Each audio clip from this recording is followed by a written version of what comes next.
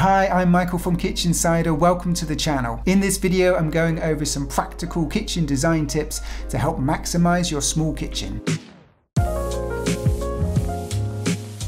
So I'm not talking about colour schemes or keeping things light to help make your space feel bigger, although yes, that does help. These are more practical things to help get more workspace and storage out of a small kitchen. Kicking things off with creating more countertop space. We all know that countertop space for food prep can come at a bit of a premium, especially for small kitchens. You need to fit your hob or cooktop, sink and any small appliances that live on the countertop, as well as leaving enough space to chop and prep food and generally work in your kitchen. So I've got a couple things you could consider when designing your kitchen to help maximize that clear countertop space. Get a built-in microwave and put it up in a wall cabinet, or get a combi microwave oven and put it in a tower cabinet. Basically, this is removing a microwave that would otherwise sit on your countertop. Next, if budget allows, you could get a boiling water tap. Having a boiling water tap will eliminate the need for a kettle, which is another small appliance sitting on your countertop, eating up space. So similar to the microwave one before,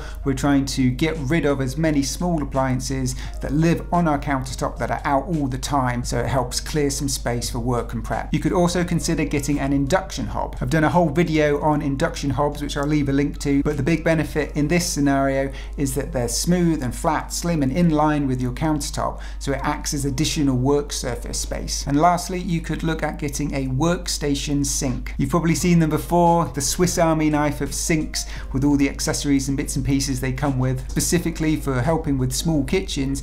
Getting a chopping board that slides across your sink again acts as some extra countertop in your kitchen and some prep space. Next, we've got top boxes and tall wall cabinets. So top boxes are extra wall cabinets, usually a little bit shorter, that you place on top of your existing wall cabinets to help fill the space and get as much storage as possible. If you've got some extra ceiling height in your kitchen, top boxes are an excellent way to maximize that space and get some extra storage. They can be installed as part of a new kitchen or added onto your existing kitchen if you're looking for a way to add more storage. They might not be ideal for everyday items as they're a little bit more difficult to access, but they're great for that extra storage. Things you don't need every day, but you still need to store somewhere. You could also consider getting some extra tall wall cabinets. Either way, really, these options are just about maximizing that vertical space that you have in your small kitchen. Next, we've got plinth drawers.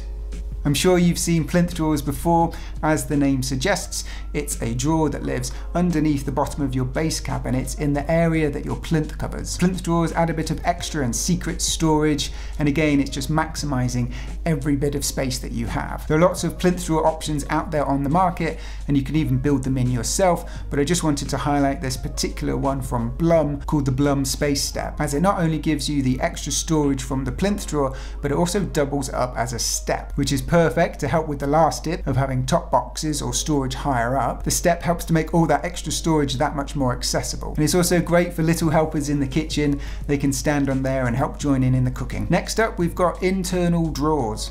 So this is drawers in drawers. So oftentimes in your kitchen we'll have these deeper pan drawers as part of a drawer pack. However, these deeper drawers can often leave a bit of empty space in that little bit above your pots and pans but below the next drawer above. So we can utilize this sort of dead space by installing an internal drawer in this section. The internal drawer sits in this dead zone and can be accessed once the main drawer is open, then you open the internal drawer inside. It's tucked away and hidden inside, perfect for slimmer items such as the lids for your pots and pans or baking trays, anything like that, and it really just maximizes that empty space, that sort of dead space in between the drawers. Moving on, we've got storage solutions or mechanisms. So kitchen storage solutions or mechanisms or pull-out wire work, whatever you want to call it, can be a fantastic way to optimize your kitchen cabinets. They can transform a standard cabinet into a far more practical and accessible cupboard. Now there's a whole host of storage solutions for pretty much every cabinet, but I'll go through a few that I think are really helpful. So we've got corner storage solutions. These are things like your Le Mans corner system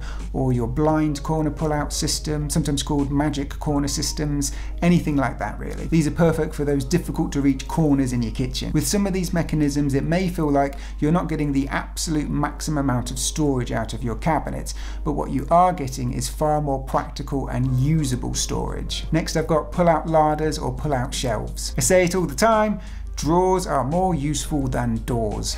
Having something that pulls out towards you so you can see and access everything in that cupboard is far more useful than getting down on your knees and rummaging through a cupboard to see what's at the back of it. So including a pull-out larder or at least some pull-out shelves is a great way to optimize that storage space. And I find they can be especially helpful for narrower cabinets, as it really maximizes that storage space that you have, pulling everything out to you. Next, we've got the pull-down storage rack. Adding a pull-down storage rack can be a great addition for those cabinets that are a little bit too high and out of reach. Really handy for those shorter chefs among us. So maybe combining one of these with an extra tall wall cabinet that we talked about earlier, you've got that extra storage space, and by adding a mechanism, it makes it more accessible and practical as well. And lastly, not quite a mechanism, but something good to consider are sink drawers. As I keep saying, I think drawers are more practical than doors, so consider getting a sink drawer cabinet, not only to help make it a bit more practical because it's a drawer, pull everything out to you, but also to include a usable top drawer. So rather than just wasted space at the top of a cupboard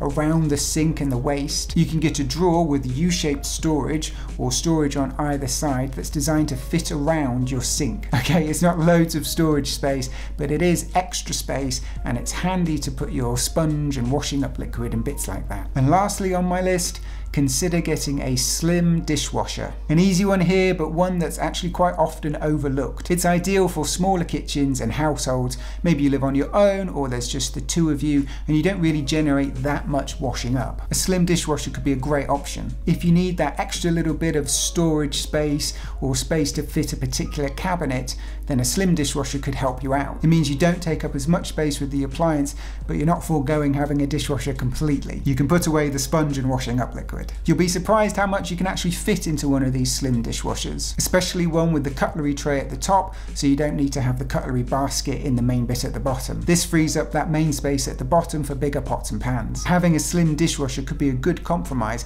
if you're struggling to fit everything into your small kitchen. So there you go, some practical tips and ideas for getting the most out of a small kitchen. Do you have any tips when it comes to small kitchens? Let me know and leave a comment below. We can all share and learn from our top tips. As always, thank you so much for watching, and I'll see you in the next one.